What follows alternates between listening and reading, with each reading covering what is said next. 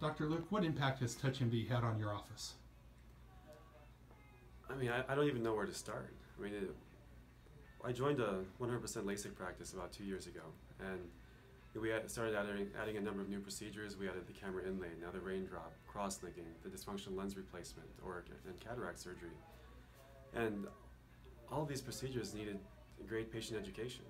And I'm sure that there are great patient education softwares out there, but TouchMD has more than paid for itself probably in the first couple of weeks. I don't know how. I mean, right now I use TouchMD with every patient, and I can't imagine doing patient education without it.